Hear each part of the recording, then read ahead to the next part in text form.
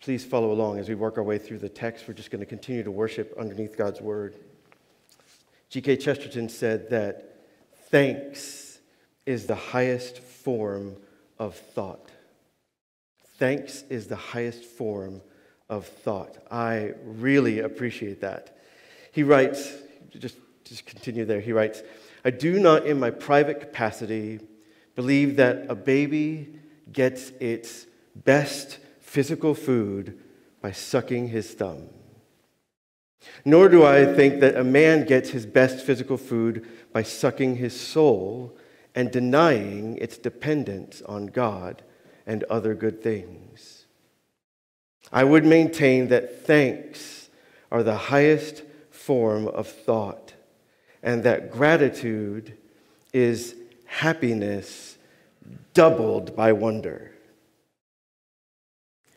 Gratitude is happiness doubled by wonder. I really appreciate that because Chesterton is saying that we're not serving ourselves or anyone best by what others would call navel gazing. So much introspection. No, it is better to see out and look through the lens of God's word onto what God is doing and what God is actively at work around us and the things he provides for us. And let that move on us an attitude or a state of mind that is in thanksgiving. Moving from anxiety and fear and concern to thanksgiving. Thanks are the highest form of thought. And gratitude or thanksgiving is basically happiness doubled by wonder. So that is absolutely relevant for the passage Mike read for us. Once again, in chapter 2, verse 13, Paul resumes where he was in chapter 1 with reasons for him giving thanks to God. Look, chapter 2, verse 13. For we also thank God constantly for this. And what is he thanking God constantly for? He's thanking God for the Thessalonian believers and how they received the word. Simple things that we may be tempted to take for granted, Paul the apostle is able to look at through the eyes of God's gracious activity in the lives of people and say, this is another reason for thanks to God. And I just want to encourage you that there are so many things that God does around us and reveals to us in his word, that if we would see our lives through the lens of his word, we would have more capacity to lean into this state of mind or this form of thought that is thanksgiving. That the happiness that is brought about when we see things happening, good things happening, that can be doubled by awe and wonder when we realize that that good thing that happened isn't just happenstance. It didn't happen by accident or merely by our own power. It happened by God's hand. And so wonder can be mixed in with happiness.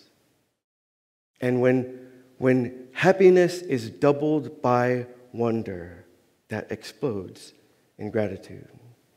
Our passage, only 4 verses long, very, very simple.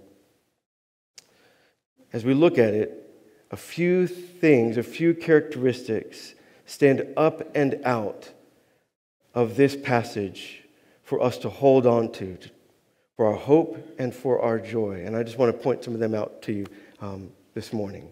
Number 1, when we look at this passage, we see that there is a thanksgivingness that comes up out of the passage for the Word of God. And most notably, I would say to us that we should be a people, or let us be a people as a church family, who thank God whenever the Word is accepted for what it is. I'll say it again. Let us thank God whenever the Word is accepted for what it is. Look at verse 13. We also thank God constantly for this. And what is this? that when you received the word of God, which you heard from us, you accepted it you accepted it not as the word of man, but as what it really is, the word of God, which is at work in you believers. There are so many components of the word that I would want to point out from that one verse alone. There is so much, there's an ocean of good theology wrapped up in verse 13. But for the sake of time, let me just highlight a few things for you. When I say to us that let us give thanks to God whenever the word is accepted for what it is, Paul unpacks that. And it may seem so plain and genuine or obvious that it doesn't need to be unpacked any, but I think we have a tendency to miss the obvious and the wonder of the obvious. Notice with me, number 1, verse 13 says that God speaks. That God has spoken and he has given to us his own word. God is able to communicate clearly and effectively, and God speaks. He is not silent. He's communicative. He does not stand off in a corner. He is up front and gets involved and is personal and is engaging, and God speaks. He spoke in the Old Testament through Moses. He spoke in the New Testament most especially through the Lord Jesus Christ. Jesus is called the Word of God in John chapter 1. And then Paul and the Lord Jesus in his teaching helps us to understand, and Peter does also, that the entirety of the Scriptures is the Word of God for us. So God speaks in specific times, specific ways, to specific people like the Old Testament. And all the writings, all the written Scripture is God's Word to us, God speaking to us. And at the same time, the Lord Jesus himself is the manifestation of God as the Word of God. And then maybe 2 more things that are highlighted, I think, in this text that we have a tendency to underappreciate. Number 1, the gospel is also the Word of God. When Paul brought God's Word to the people in Thessalonica, he brought to them the gospel, the arrival and saving activity of the Lord Jesus Christ. And he brought it to them as the fulfillment of the Old Testament. So not just the person of the Lord Jesus being the Word, but his life and saving activity and what it means for sinners like you and I. That is also, according to Paul, the Word of God. And then one that I tend to underappreciate. Whenever the gospel is proclaimed, whenever the Word is taught and proclaimed, this also is the Word of God. Notice how the text is written. He writes, "You received that when you received the word of God, which you heard from us." So absolutely, the word of God is written. In this passage, the word of God is heard. And not just recited. Paul didn't just go in and recite from Isaiah chapter 53. He opened it up and explained it and pointed to the fact that this text is pointing to Jesus as the Messiah and Lord and Savior. So as we survey the book of Acts, Paul goes into synagogues, he opens the scriptures that are given to him for the day, and he helps people understand from the text the significance of Jesus Christ as Savior and Lord. The proclamation of the gospel is also the word of God, the word which you heard from us. The word preached is also the word of God. And I'll say to you, that's kind of scary to me. And that's something I had to wrestle with this text, that I don't think I've wrestled with in as deep a form as I had preparing for this week, this time together. When the gospel is faithfully proclaimed, when God's word is faithfully preached, heralded, announced, that too is the word of God. Not in the same sense, nor with the same final authority as God's written word for us in our time, but still a manifestation of God's word nonetheless. So, the word of God written, the word of God in the person of Christ Jesus, the word of God in the work of Christ Jesus, the gospel, and the word of God proclaimed, announced, preached, heralded, that too is a manifestation or a bringing to folks the word of God.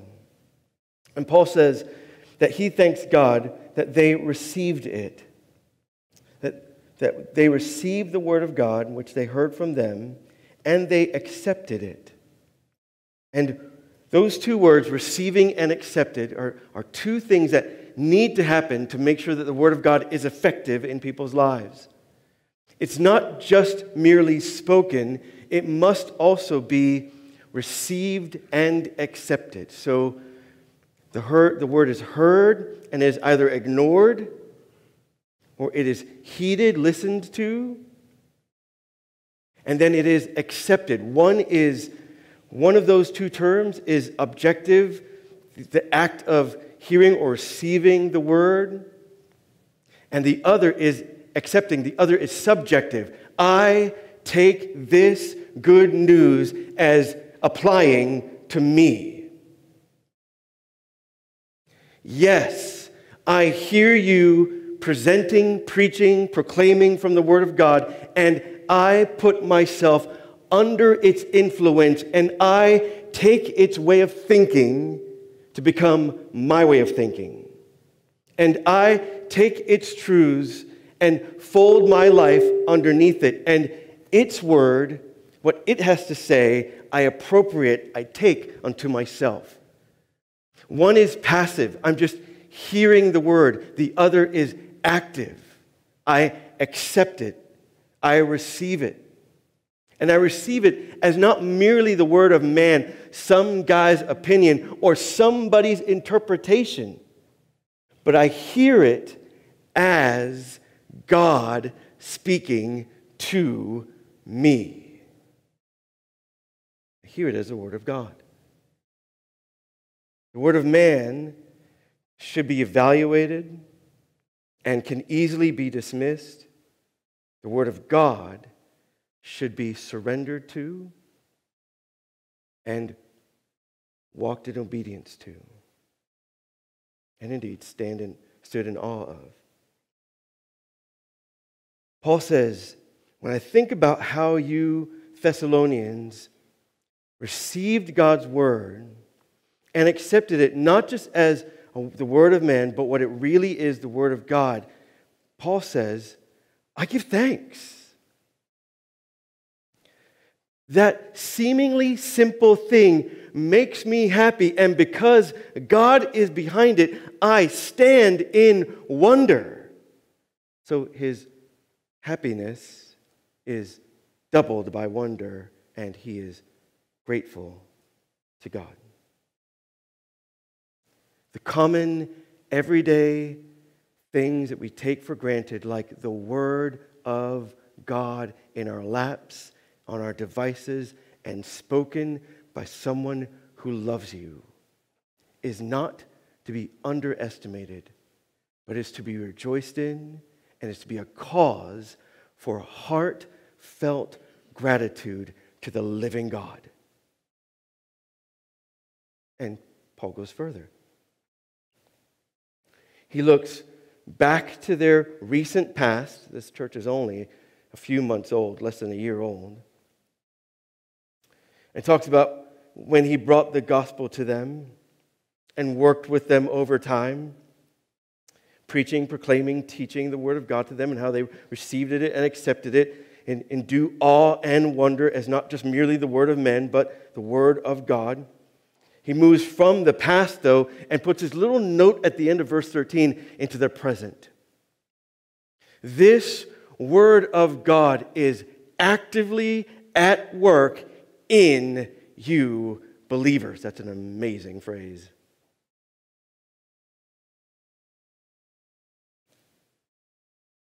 It brings to mind, remember when we were in Mark not that long ago?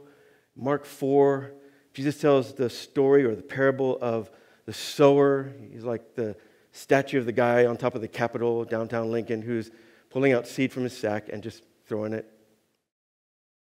And the sower indiscriminately casts seed all over the place.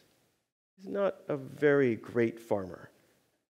Not much preparation of soil. He's just, I'll throw it on this, I'll throw it in among the rocks, I'll throw it on the bricks, I'll take it to the beach and throw it on the sand, and I'll spread some on good ground. I mean, we would call that a waste of seed.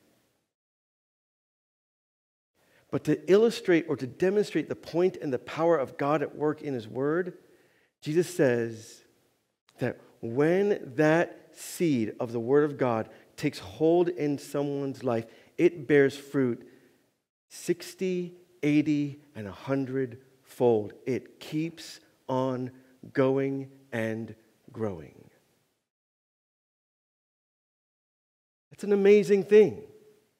That means, and especially when he says, in you believers, that means that there is a power at work behind the Word of God that is still present, that is still active in the lives of believers after they believe. And that is our constant hope. I think it's one of the main reasons why we get together as a church family. Not only for fellowship, not only to rejoice in what God has done in His saving work through Christ Jesus, but to put ourselves once again underneath the waterfall of the Word of God in prayer and in hope that it will continue to penetrate and have effect on us.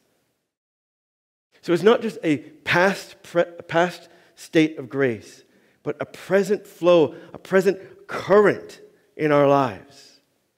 That there is more and more transformation into the image of Christ Jesus at work in believers because of the Word of God. It is at work. And I just once again want to draw all of this back to where Paul started in verse 13.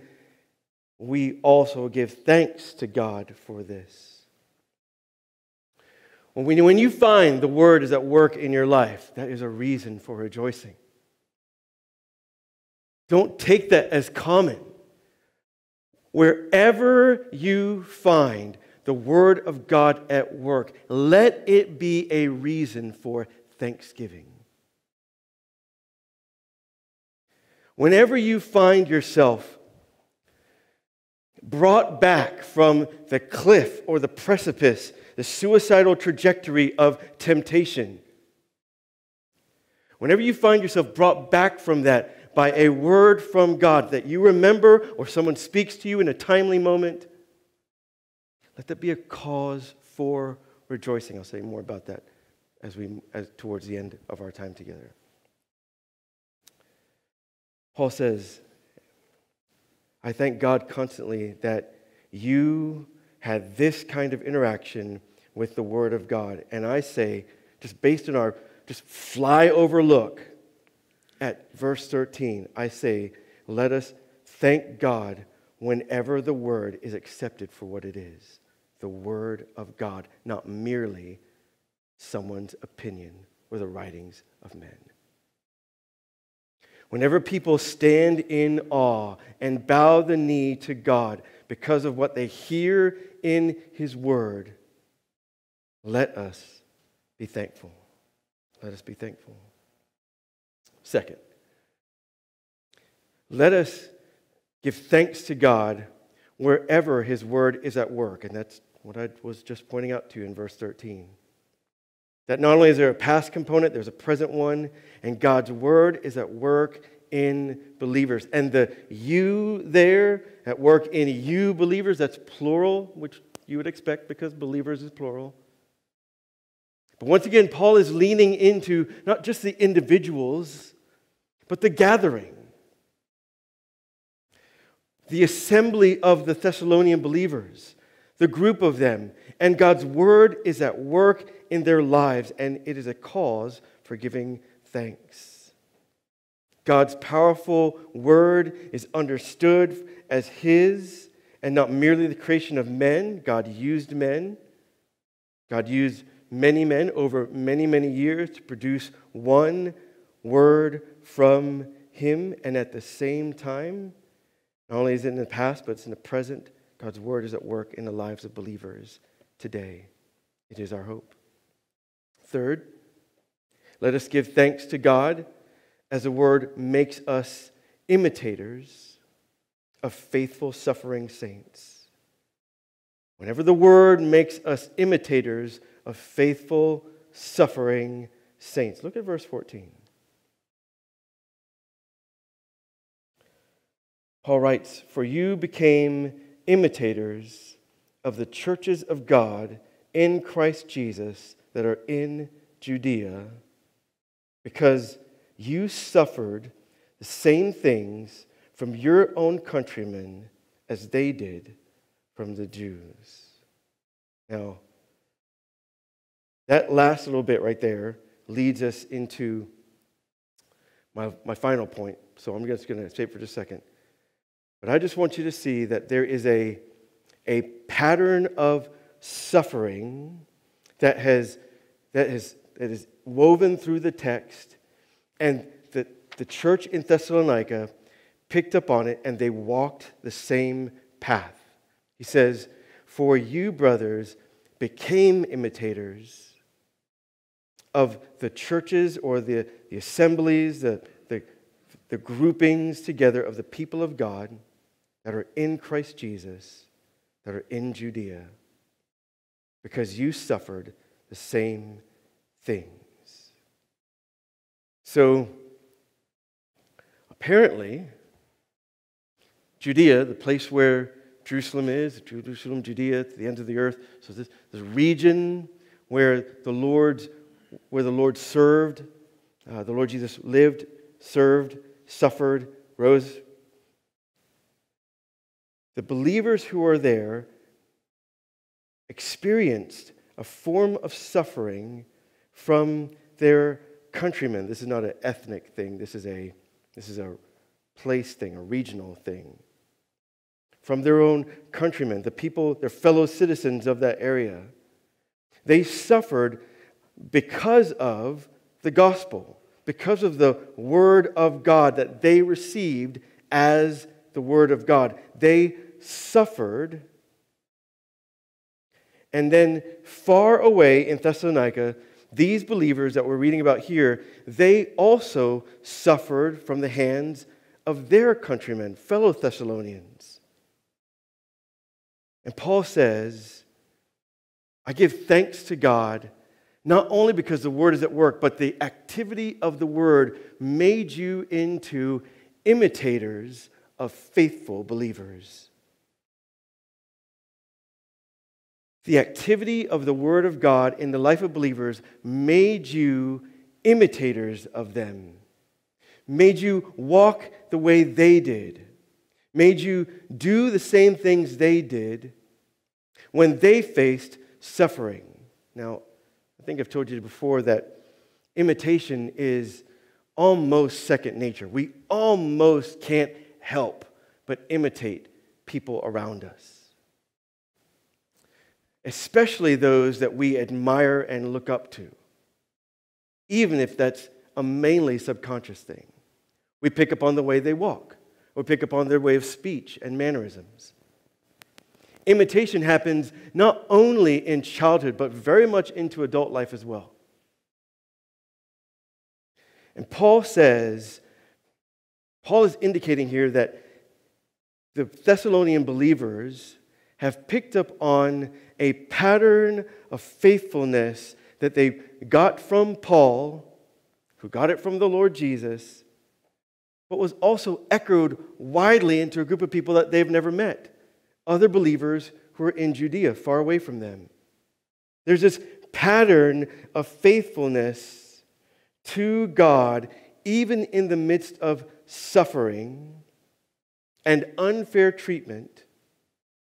And Paul says, whether you knew it or not before, I want you to know that you are following or become imitators of another group of believers, those that are in Judea. So this pattern, this work of following after and imitating, especially not merely the way people talk, but holding fast to God even in the midst of suffering, that is a very not only Christ-like thing to do, it's a very church-like thing to do. That's the pattern. And my understanding that the word "for" at the beginning of verse 14 connects it to that the reason why Paul is giving thanks in verse 13, that this word of God is at work in their lives. They receive it as the word of God. It is currently at work, and so therefore it enables them, encourages them, keeps them holding on to God even when they're mistreated by people around them. I see it as an activity of the Word of God. The Word, which is at work in you believers, helps them to become imitators of faithful churches who are faithful even amidst suffering. So I think, just keeping in line with Paul here, I say if that's a reason to give thanks to God, and again, it's just tied right back up to verse 13. If that's a reason for Paul to give thanks to God, I say let us be a people too who rejoice and overflow with thanksgiving to God whenever and however the Word of God makes believers imitators of faithful, suffering saints. Now, would have had to say, in our recent history, maybe a few decades ago, let's dig back through history of believers, their biographies, and how they endured and held on to God through different things that they experienced. Believers in other generations. Or I would click and say, let's spin the globe and point our finger to spots around the globe and let's look at the lives of other believers and hear reports from them of how they're holding on to faith in God though they experience suffering at the hands of their own countrymen. But I think today, like September 2020, this text for us is not merely a cause to look back and give thanks to God. It could also be a call to prepare and look forward and be ready to give thanks to God. Because thoughtful believers are watching in North America certain freedoms, certain things that are becoming harder for us to do, especially sharing the gospel and living lives in accordance with God's word. And yes, nothing that is being experienced right now is very harsh forms of suffering at the hands of our countrymen. But if the trajectory of the last several years is to hold into the future, it could be. So rather than cower in fear and complain and whine, let us look at the trajectory of faithful saints from the very beginning, who have stared suffering because of the gospel in the face and said, let's go. Now, just to be clear, I'm not somebody who wishes or delights in suffering. I don't think it makes us like better believers, like in the sense of we get a gold star. But I do think God uses it to advance the church and deepen the word in the lives of his people. And so, wherever around the globe and throughout history and in preparation for what may be coming for us, instead of fear and cowering and hiding, let us continue to walk boldly in God's grace under the waterfall of his word, and let us pray that it has the effect in our lives of being at work in us and keeping us faithful amidst whatever sufferings may come. Let this be a word of hope for you, not a reason for retreat. I tie it all back to God in verse 13. And we also thank God constantly for this.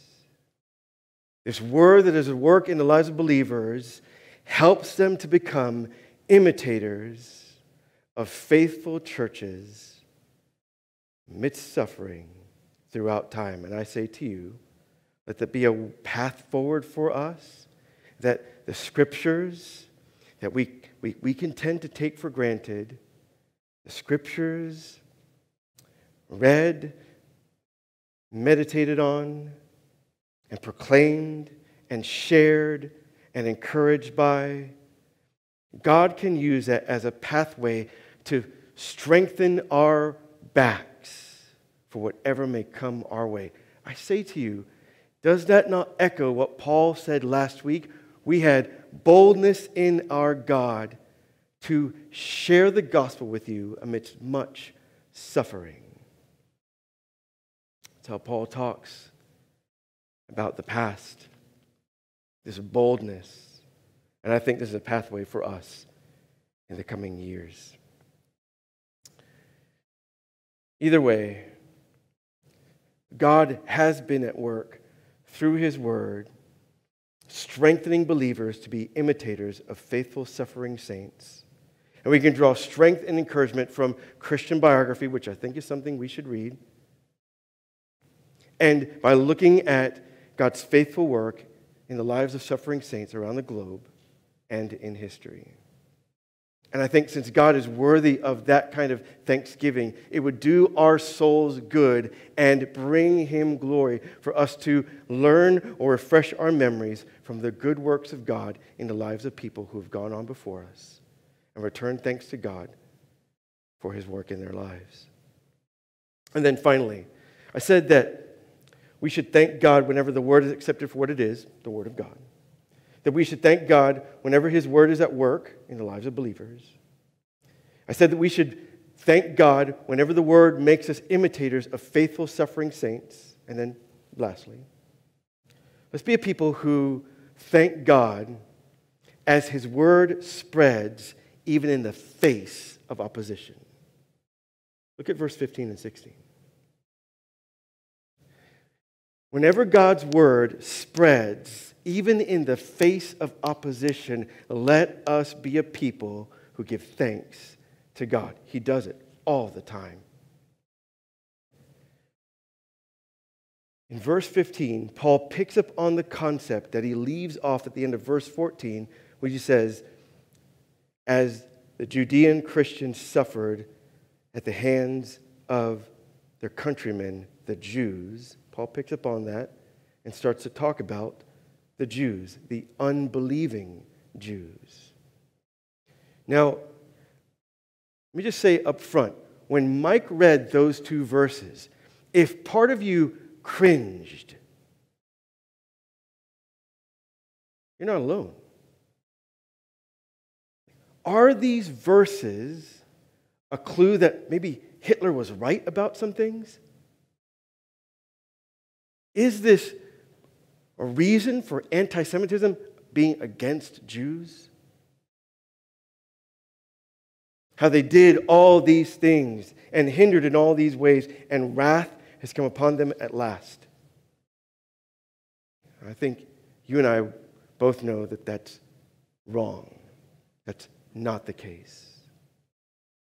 And just to unpack that a bit, in case you're bothered by it, let me get the thorn in the back of your brain plucked out so that you can move forward with a sense of peace through the text. Paul himself is a Jew. And Paul goes into every town, every city, first looking for Jewish people to bring them the gospel and try to convince them that Jesus is the Messiah. His tagline throughout Romans over and over is to the Jew first and then the rest of the nations. To the Jew first and then the rest of the nations. So whatever we understand the New Testament to be teaching about the current state of the Jewish people, one thing is clear. By example, Paul made them a priority. Because they need the gospel just like anybody else. Paul made them a priority. And number two, whatever he faced at their hands did not lead him to any kind of retribution, but caused him to trust God to do whatever he thought was right. Now, with that out of the way, that there is no anti-Semitism in the text at all, let us lean into what the text does have to say. The unbelieving Jews in Paul's time became a blockade, a roadblock, a hurdle, a broken bridge, preventing word getting out about the risen Christ. And their opposition to the good news took many forms. Look at verse 15. Not all Jews, but these unbelieving Jews, especially these unbelieving Jews who are active in this way. Verse 15 says, they killed both the Lord Jesus and the prophets. And they drove us out. And they displease God. And they oppose all mankind by hindering the gospel proclamation. It's an amazing thing. That is an amazing thing. Jesus talks about how the Jews of his day were responsible for the sins that their forefathers committed against prophets like Jeremiah and Isaiah. Jeremiah was captured, incarcerated, strongly mistreated, thrown in a pit. Isaiah eventually was captured, and tradition has it was drawn and quartered, so 4 horses, each tied to a limb, heading different directions, and sawn in two. They so despised God's word of judgment and coming redemption that they killed the prophets.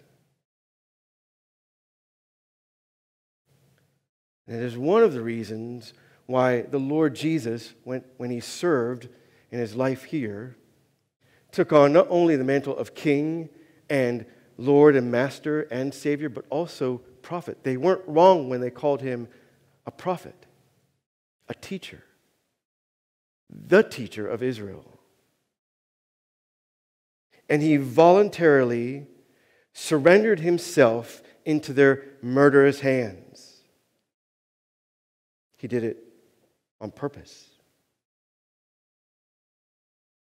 And though God was active and planned and involved and his hand all over all of that, we hear about that in the opening chapters of Acts. Paul says here, the human side of that equation is they killed the Lord Jesus and the prophets, trying to hold back this message of judgment and redemption through Jesus Christ, trying to hinder and hold back that message. They killed the Lord and the prophets. And then Paul says, and they drove us out. And again, if you just survey the middle chapters of Acts, you see that from town to town, place to place, Paul goes into the Jewish synagogues proclaiming the good news, and he's being driven out of cities, oftentimes stoned and left for dead. He's being pushed out.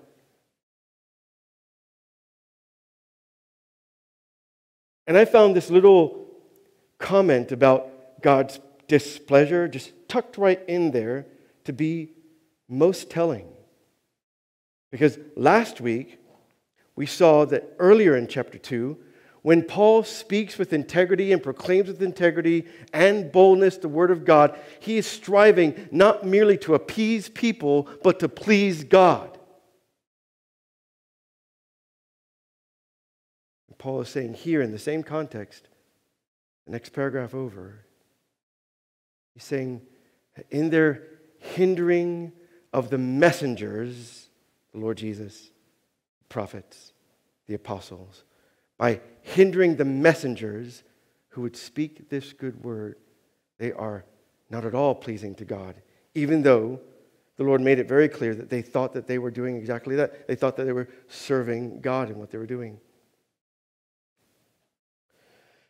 But Paul goes out, switches viewpoint from how they hindered the messengers to how they are hindering the effects of the message.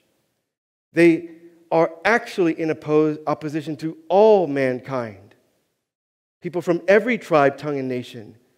And they are this way because they over and over attempt to hinder Paul and his traveling companions from speaking to the Gentiles that they may be saved. And then he writes, so always to fill up the measure of their sins.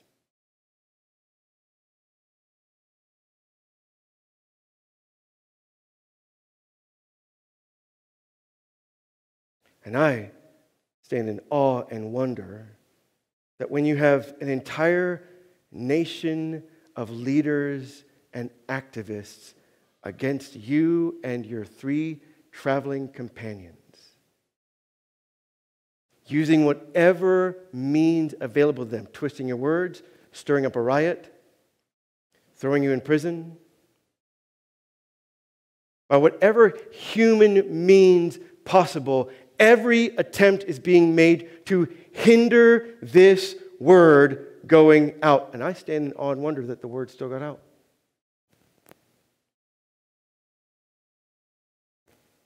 That Paul was freed from prison. Paul continued his journey onto Thessalonica. That the word was heard and received as not the word of man, but the word of God. That for all the attempts at hindering, the word still got through. And I say to you, that's a reason for thanksgiving. I give thanks to God that even in this, when all mankind, or all those who are in the know, make every effort to hinder the word, it's still going forth. Give thanks to God.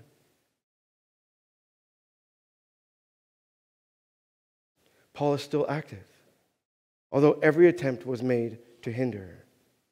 And then I was also struck by just how Paul tucks huge chunks of reality into little phrases in lengthy verses, like run-on sentences. And he says, hindering us from speaking to the Gentiles or to the nations, that they may be saved. Like, there is no eternal salvation unless people hear the message that must be said. Not only good deeds done in the Lord's name, but the message of the gospel clearly communicated. That has to happen, or else people don't get saved. They remain under the right wrath of God. That is a huge word for us. So let us be a people who understand that we are commissioned, tasked, entrusted with the gospel, and that people need to hear it in order to be saved. God has sovereignly put you and I in the circles of networks of people that we know and enjoy.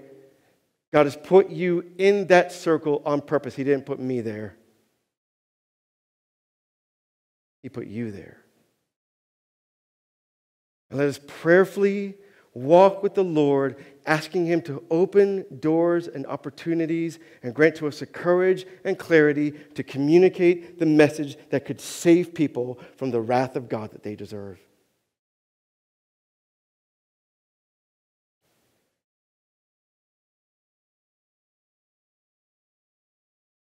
if opposition gets worse, I think we will look back on these days and kind of kick ourselves a little bit. Why wasn't I more vocal when things were easier? I'm just saying. If you're like me, do you know what it is to regret and to lie awake at night with regrets? As hard as you strive to give them to the Lord, they bounce around in your brain. And I think if things get worse, opposition-wise, we will look back on these relatively easier days and go, what was I thinking? What was I thinking? News this great? A God this glorious? A power so faithful to have a historical timeline of Christians who He's preserved amidst opposition? What was I thinking? Who was I trying to please?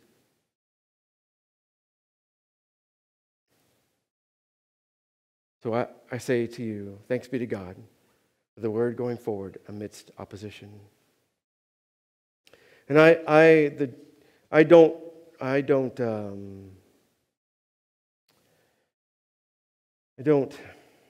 maybe a little bit of that last line there. I'm not yet at a place where I'm completely comfortable trying to explain to you what wrath has come upon them at the last time. That phrase translated in the ESV, wrath has come upon them at last, with an exclamation point, can also be translated, wrath has come upon them, or will come upon them at the last, or in the last time, like when the Lord returns. So it could be talking about what happened to the Jews in those early days, or it could be talking about something that's going to happen when the Lord returns, and more than likely, both those truths are woven into that phrase. And I just would say to you, God knows what He's doing, and whatever He does is right and good. And that is also a word for us. Let me explain what I mean. As we've worked our way through these 4 verses, I think there are at least 3 ways that we can respond. Number 1, let us cling to God's word as the word of God and to prayer. And I realize that is like an easy and fairly obvious application to make from the text, but just once again, just appreciate with a dramatic and profound sense that what we have available to us is the very words of the living God. And that He has made promises to His people, calling from us trust in Him. And so I think of 2 Corinthians chapter 1, verse 20, for all the promises of God find their yes in Him, in the Lord Jesus. That is why through Him we utter to God our amen to His glory. So all the promises of the Old Testament find their yes in Jesus for the people of God, and I present it to you so that by whatever means necessary, you're able to hold on and call to mind and act in and trust in God's word in the hour of testing. I think of this because the word is still at work in you believers. It is very much the general hope of the gospel, very, very much. But it can also be specific. John Piper came up with this little acronym called APTAT. APTAT isn't even a word, but A-P-T-A-T. A-P-T-A-T. And he says, when you get into situations that require you to move forward by faith, he says, number 1, admit. Admit to God and to yourself, I can't do this. I can't do this without you. I need your help. Admit. Admit your weakness. Admit your dependence. I can't do this. I don't know what to do. I can't go forward. I can't do the thing that I'm supposed to do. Say this hard word to this person that I love. Admit to God your fears, concerns, your weaknesses, admit. Number 2, pray. And it doesn't have to be elaborate. It could be as simple as, God, help me. Admit, pray. And here's our connection to the text. Trust. The word is at work in you who believe. You believers. So trust. Trust God to be faithful to his purposes for you in a general sense. Trust him to never leave you or forsake you in a general sense. Fine. But wherever and however possible, grow in your familiarity with his word so that you can call to mind and trust God for specific things in his word. The things that are through Christ Jesus find their yes, so blood brought promises to us. We trust him for his word. And then once you've determined to trust God in light of his word to you, you act. A-P-T-A. Act. You do the thing that you had a hard time doing. You say that hard word. You initiate that hard conversation. You do that hard thing. You act. And then you give thanks. And I'll tell you, that last one comes almost automatically. I confided in some of you that I have such a fear of public speaking that I tremble every Sunday. I hide in that corner, so next Sunday you can not sing and kind of look over there and watch me hiding in that corner. And I've got a desperate fear of doing this every Sunday. Like to the point where my knees buckle and I literally squat down. I have a phobia of my phone. It's not that I don't like talking to people on the phone. I'm afraid of it. But I know that in faithfulness to God and for his glory, some things have to happen. A sermon needs to be preached, and a phone call needs to be made. And I will tell you that 9 times out of 10, I make my way back to that little room like an hour later and collapse in my chair, rejoicing. Whether it was a boring sermon or a powerful one, I rejoice. God has shown himself faithful again. And when I hang up the phone with some of you and the conversation was hard and I hope we were understood, I hope it was clear back and forth, I still rejoice. What was needed to be said was said, and there's every reason to trust that God is working on the other side of that line when I'm done.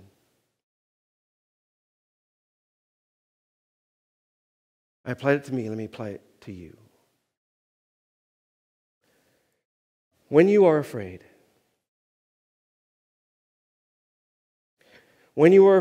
and so I don't expect you to be taking notes, but if you're jotting notes on your phone or whatever, take down Isaiah chapter 41, verse 10. A specific word for times of fear. A word from God's word. Isaiah 41, verse 10 says, "Fear not, for I am with you. Do not be dismayed, for I am your God. I will strengthen you. I will help you. I will uphold you with my righteous right hand." Admit you're afraid. Pray for courage and boldness. Cling to the promise. Rehearse it to yourself. Fear not, I am with you, says the Lord. Do not be dismayed, for I am your God. I will strengthen you. I will help you. I will uphold you with my righteous right hand, and act.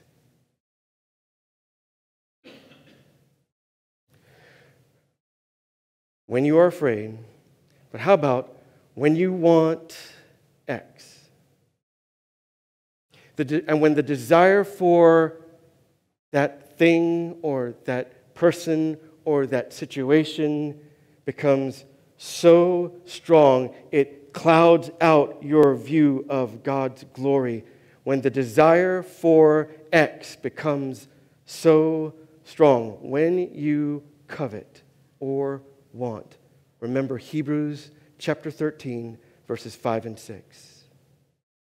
Hebrews chapter 13, verses 5 and 6. Keep yourself or keep your life free from the love of money and be content with what you have. Why?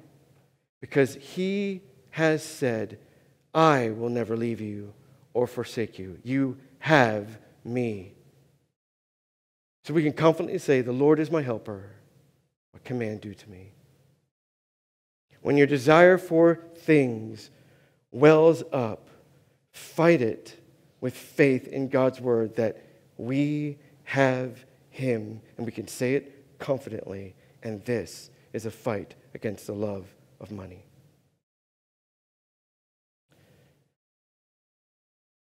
Next, when you are growing bitter, when the anger about what somebody has done to you is taking hold, and as much as you try, you can't shake it, you can't distract yourself from it, you can't Netflix it out, like you can't binge watch something, you can't drown yourself in your headphone and get rid of it, like the bitterness is taking hold every time you come up for air. Just remember the word of the Lord from Romans chapter 12, verse 19. Behold, or beloved, never avenge yourselves. Leave it to the wrath of God. That's why I told you I'd come back to God's wrath. Loved ones, don't bring about your own vengeance. Leave it to the wrath of God. For it is written, vengeance is mine, I will repay, says the Lord. Every wrong will be made right, will receive justice at the hands of the judge of the universe, who knows all things and does all things right. And every wrong by someone who persists in unbelief will be mediated out by God in hell, which is a better and more just vengeance that you could bring out than what you could bring out. Or if that person is a believer, that it has been fully poured out on the Son of God, and wrath has been fully poured out. So God does it better, and God does it rightly. And God encourages us with a title of beloved.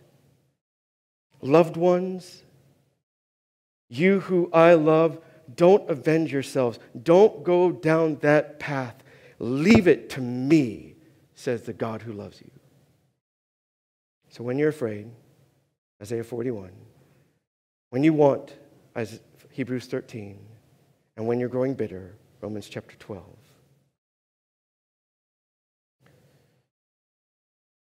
And I say, may God so work through his word in our lives that when faced with suffering or looking on his works, may they lead us to gratitude. Would you stand and let me pray for you? Heavenly Father, thank you so much for showing us the activity of your word and giving to us a reason to rejoice.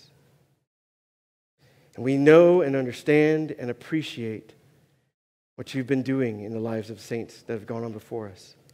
And Heavenly Father, I ask that this would be our food and our fuel for the road ahead. I pray that this gathering of saints in this hour would have the wherewithal to cling to you and to trust you and to walk forward in proclaiming your word and sharing the good news with those who need to hear it. I pray that you'd strengthen the believers in this room through the ministry of your word, and may it bear fruit in their lives. And I ask that truly we'd be able to look back and proclaim your greatness in all that you bring about. And we ask it in Jesus' name. Amen. Dave, would you lead us before we leave?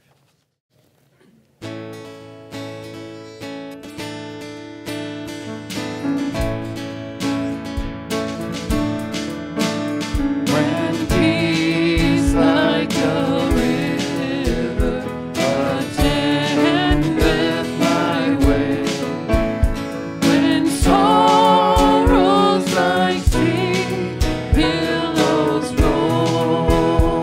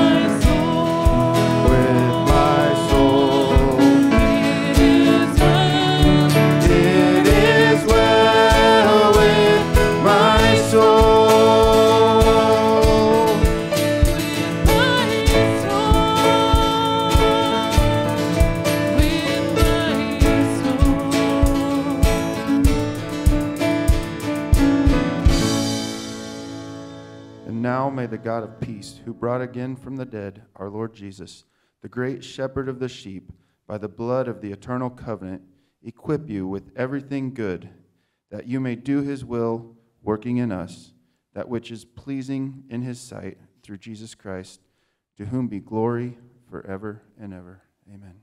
You are dismissed.